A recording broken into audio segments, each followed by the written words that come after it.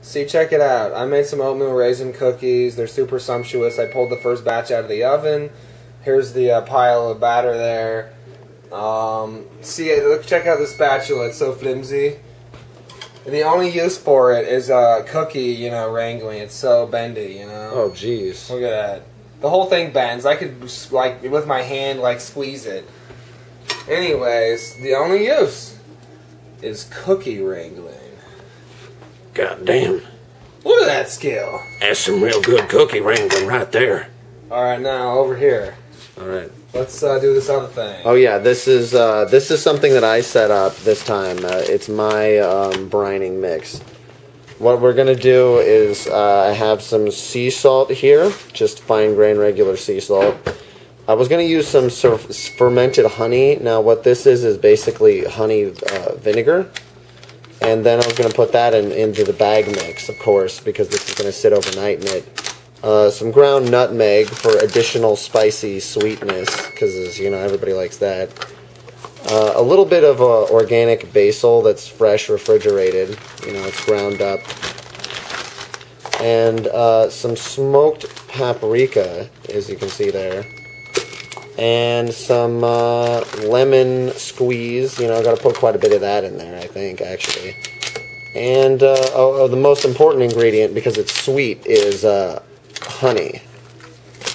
And then a bay leaf, I guess, or two, just because everybody likes bay leaves. They're adorable. Yeah. And there's the chicken in there. Throwing this chicken in the bag. Yeah, you're doing a good job at that. I agree. I've been doing a good job at talking. Yeah, I was just I gotta get this. Just a second. All right. Well, I'll go back to staring at this lemon here. This stuff's pretty good. Let's see if I can get the camera away. There we go. It's focusing in. Organic lemon squeeze. Taste beyond compare. Yep. Product of Italy. Huh. Just takes a while to get these chickens in the bag. Oh yeah, dirty chicken slut. Oh yeah, pull off that little tampon, yeah. There you go. You got the chicken tampon out of there now. It's just delicious chicken. Alright. And now we'll just start squeezing in our goodies. Yeah. I think it needs probably more than that, but I just wanted to add more later because I'm like that. Alright. There we go. That's a decent amount of nutmeg he put in there. This is that basil squeeze. Sort of dropping in there. See some of that in there. Yeah, I don't know how much we need. What do you think? More? A little more. Yeah, basil's nice, so, There we go. That's good. It's quite a bit. A little bit more. Okay. And then, put some of this. Yeah, paprika.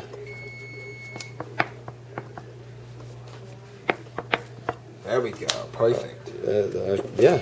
See, I still don't know the amounts. He's the expert seasoner. He's the seasoning boy. It's because I have a straight hair part. It's true. It's why. It's the way it works. Ooh, tossing 2 bay leaves. Ooh, bold choice. Ooh. Okay. Ooh yeah, fermented honey from the longan tree. I mean, vinegar goes good with this, and it's honey vinegar too, so it's sweet. Oh yeah, lots of that. Oh yeah, he used lots. Yeah, because this was full, and now he used a good percentage of that bottle. Oh yeah. Oh man, that smells good. So good. It smells like the higher quality version of a trashy McDonald's meal. Right? Man, yeah, and then you add the honey, yeah, disgustingly sweet. Oh yeah. And then you gotta add extra bonus salt, Oh yeah. Yeah. There we go. Yeah. Don't we need more honey than that though? Yeah, if you add that much salt, you gotta add more honey. Yeah, and it's honey vinegar too, so you should probably just add more honey in general too. Bada bing, bada boom. Yeah, everybody likes their meat sweet. There we go, that's what I'm talking about. And that means you gotta add more lemon. Yep, oh yeah, lemon. Yeah, you just gotta know the right amounts, there we go. Beautiful. And, well, we can add some oil, I guess. Yeah. Oh, yeah. Let's use the last of our sunflower oil. Oh, I do love sunflower oil. Drizzle it all in there. Very nice, very hot, very spice, very sensuous. All that stuff and more. All that stuff and more. Straight up showing up at your door. Put some safflower oil in there to bolster it. Yeah. Alright. Now it's been fortified and bolstered, whatever the hell that means. It means you're gonna survive at least 60 years on it. Wow. Wow. Damn.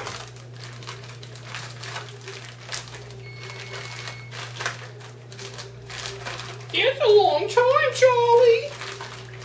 Well, there we go. That's some tasty looking chicken. Oh, wait. But we forgot to add the chunk of this. Oh, yeah. Show them what my secret ingredient is. Well, apparently it's moldy. I don't know. Oh, Is it crap. all moldy? Is it all moldy?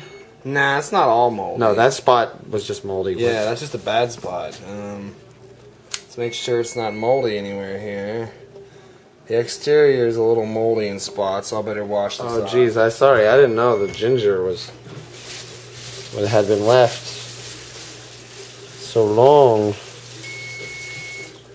So far away. So far away for far too long.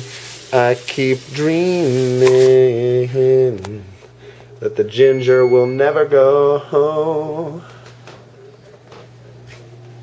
Well, it's good to get some of the skin off anyway, so the ginger will Oh yeah, so it'll bleed some of its essence into the chicken. You're right. There we go. A Ta-da. chunk of ginger.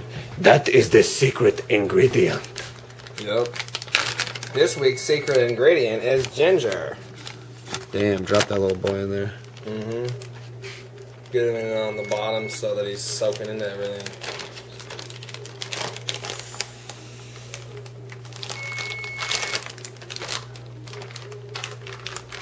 Beautiful.